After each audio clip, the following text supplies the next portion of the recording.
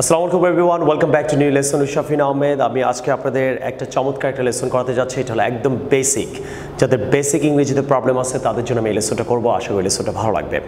So আপনারা যারা আমার এই দুইটা বই এবং একটা ক্যাসেট স্পোকেনের প্যাকেজটা অর্ডার করেছেন তাদের জন্য গুড নিউজ হলো আপনি ঘরে বসে পুরো কোর্সটা করতে পারবেন। আমি অলওয়েজ ভিডিও দিব। এবং যারা এখনও দুইটা বই এবং একটা ক্যাসেট অর্ডার করেননি তারা অর্ডার করে ফেলেন। আমাদের বিকাশ নম্বরটা হলো 0197257087016125708770। তো আসেন এখন আমরা ক্লাসটা শুরু করি। আজকে করাবো এই বড় বইটা থেকে। সবাই বড় বইটা খোলেন, পেজ 1। আমি এই বইয়ের উপর অনেক লেসন দিয়েছি। সো আমি ধীরে ধীরে পুরো সবগুলো ডিপার্টমেন্ট নিয়ে কাজ করবো। এই বইয়ে অনেক ধরনের লেসন আছে, আমি সবগুলোই কাজ করবো। আজকে আমি ভোকাবুলারি নিয়ে কাজ করবো। আমরা ভার্ব শিখি অনেকে, সবাই আমাকে কোয়েশ্চেন করে স্যার ভার্ব ভুলে যাই, অনেক ওয়ার্ড শিখি স্যার ভুলে যাই, কী করবো? সো দ্য কোয়েশ্চেন ইজ কেন ভুলে যান এবং আপনাকে এটা কীভাবে শিখতে হবে সেটা নিয়ে এখন কাজ করবো। তো ফার্স্ট যেটা করবো আমরা ভার্ব শিখবো। ভার্ব না, আপনাকে ভি সাউন্ডটাকে ঠিক করতে হবে। ভি, দাঁতার ঠোঁট দিয়ে ভি সাউন্ডটা উচ্চারণ করতে হবে। ভি, সো ভার্ব উচ্চারণটা হবে ভার্ব, ভার্ব না ভার্ব। ওকে নাও, এখন আমি যেটা করবো, যারা বই আছে তারা বই খুলুন, পেজ নাম্বার 1-এ যান। আর যাদের বই নিয়ে অর্ডার করে ফেলেন। প্রথম ওয়ার্ডটা হলো অ্যাকসেপ্ট। অ্যাকসেপ্ট মানে কি? গ্রহণ করা। আপনি বইয়ের পেজে প্রথমে ওয়ার্ডটা দেখবেন accept, accepted, accepted. Present past participle কীভাবে ইউজ করবেন এবং এর অর্থ কী হবে, বাংলা কী হবে, ব্যবহার কী করে করবেন, আমি এই ব্যাপারটা ক্লিয়ার করবো। ইনশাআল্লাহ আপনার ভালো লাগবে। সো আই অ্যাকসেপ্ট মানে আমি গ্রহণ করি। আপনি এইভাবে বইটা খুলে পড়বেন। কি বলবেন? আই অ্যাকসেপ্ট, আমি গ্রহণ করি। Present form. আপনি বইয়ের দ্বিতীয় ওয়ার্ডে গিয়ে এটা হলো পাস্ট ফর্ম, এটা হবে মানে verb two. I accepted, I accepted এর মানে হবে বাংলায় আমি গ্রহণ করেছিলাম, ছিলাম হবে। আই অ্যাকসেপ্টেড, আমি গ্রহণ করেছিলাম। 3 নম্বরটা যদি আপনি ইউজ করতে চান মানে পাস্ট পার্টিসিপল অথবা ভার্ব 3, সেই ক্ষেত্রে আপনি বলবেন আই হ্যাভ অ্যাকসেপ্টেড। আপনি একটা হ্যাভ অ্যাড করতে হবে। I have accepted. Verb 3, verb 3 আপনি ভার্বের 3টা যে ফর্ম আছে সে আপনি 3 নম্বরটা ইউজ করার জন্য আপনাকে হ্যাভ ইউজ করতে হবে। আই হ্যাভ অ্যাকসেপ্টেড এর মানে আমি গ্রহণ করেছি। তাহলে বাংলাটা আপনাকে খুব ভালো করে মনে রাখতে হবে। এটার মানে করি, 2 নম্বরটা হবে করেছিলাম, 3 নম্বরটা হবে করেছি, বাট তার আগে একটা হ্যাভ দিতে হবে। তাহলে আমরা অনেক পরের ওয়ার্ডটা আপনি প্র্যাকটিস করবেন। পরের ওয়ার্ডটা আছে অ্যাকাউন্ট। অ্যাকাউন্ট মানে হিসাব করা। আপনারা ভালো করে দেখলে বুঝতে পারবেন অ্যাকাউন্ট, অ্যাকাউন্ট মানে হিসাব করা। তাহলে পরের ওয়ার্ডে গিয়ে আপনি বলবেন ঠিক আই অ্যাকাউন্ট, আমি হিসাব করি। অ্যাকাউন্টেড, অ্যাকাউন্টেড, আই অ্যাকাউন্টেড আমি হিসাব করেছিলাম। আই অ্যাকাউন্টেড অথবা অ্যাকাউন্টেড, ব্রিটিশ আমেরিকান সাউন্ডের ব্যাপার থাকতে পারে।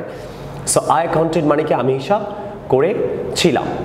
নেক্সট ঠিক এখানে টু দিয়ে বলবেন আই অ্যাকাউন্টেড, আমি হিসাব করেছিলাম। আর আমি হিসাব করেছি, ছি হলে বলতে হবে আই হ্যাভ অ্যাকাউন্টেড, হ্যাভ দিতে হবে। আই হ্যাভ অ্যাকাউন্টেড, আমি হিসাব করেছি। কিন্তু সেম ওয়ে পরের ওয়ার্ডটা দেখেন আই অ্যাক্ট, আমি অভিনয় করি। আর ছিলাম বলে কি বলবেন? ভার্ব 2 বলবেন। অ্যাক্টের পাস্ট টেন্স কি? Acted, acted. I acted or acted, আমি হিসাব করেছিলাম। আর হিসাব করেছি হলে কি বলবেন? I have acted. বাংলাটা ভালো করে মনে করেন, করি, ছিলাম, করেছি। তাহলে এখন যদি বলেন আমি যাই তাহলে বলবে আই গো। গিয়েছিলাম হলে আপনাকে গো এর পাস্ট টেন্স জানতে হবে।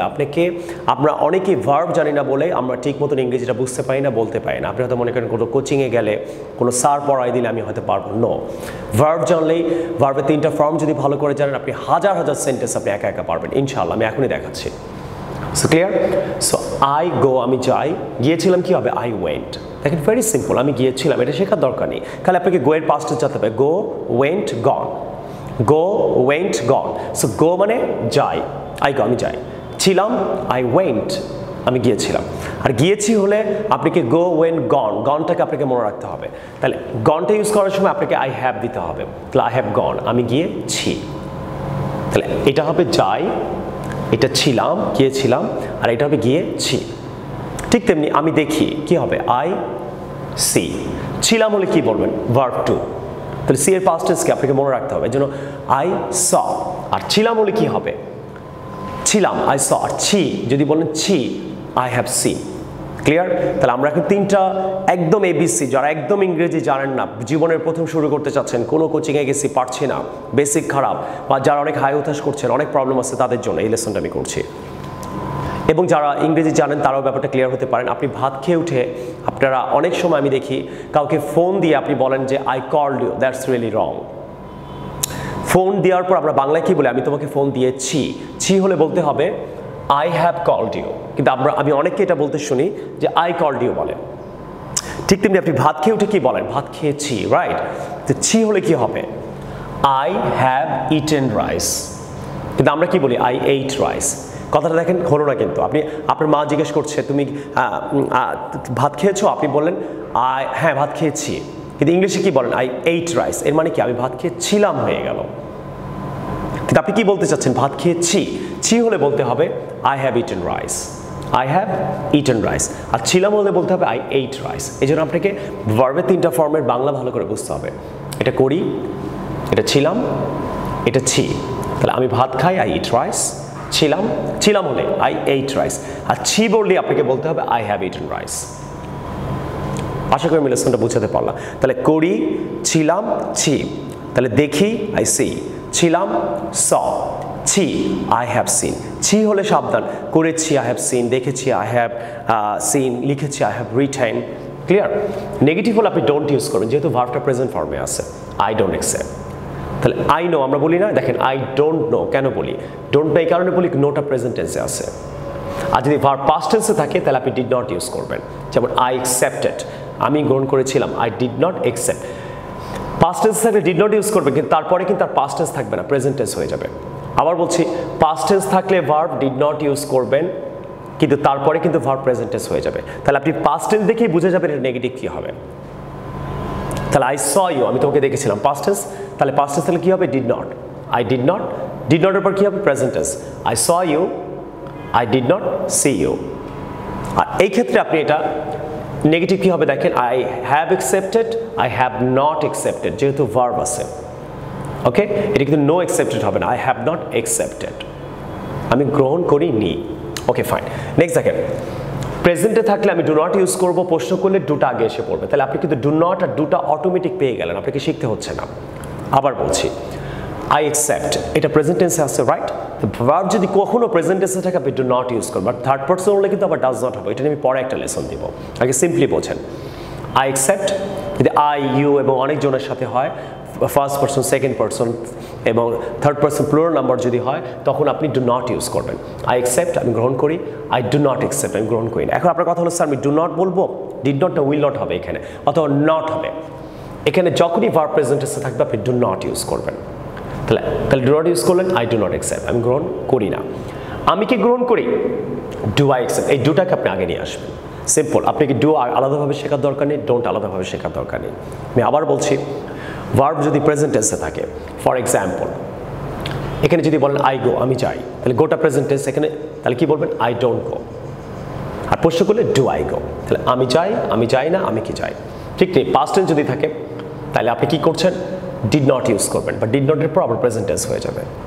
আর প্রশ্ন করার জন্য ডিডটা আগে এসে পড়বে। তাহলে দেখেন বাংলাটা কেমন হচ্ছে, আই অ্যাকসেপ্টেড, আমি গ্রহণ করেছিলাম, আই ডিড নট অ্যাকসেপ্ট, আমি গ্রহণ করিনি। আমি কি গ্রহণ করেছিলাম, এই যে ডিড আই অ্যাকসেপ্ট। তাহলে আপনাকে কিন্তু আলাদাভাবে ডিড আনার দরকার নেই, আপনি খালি নিয়মটা মনে রাখলে হবে। সো আপনাকে এখন যেটা করতে হবে যে ডিড আই অ্যাকসেপ্ট বাংলা মনে, আমি গ্রহণ করেছিলাম, আমি গ্রহণ করিনি, আমি কি গ্রহণ করেছিলাম। তাহলে I saw you, I did not C you, did I C you. I called you, I did not called you না, কল ইউ। তারপর ডিড আই কল ইউ। তো ডিড থাকলেই প্রেজেন্ট টেন্স হবে। দেখেন ডিড আছে প্রেজেন্ট টেন্স, ডিড আছে present tense, এখানে did নাই।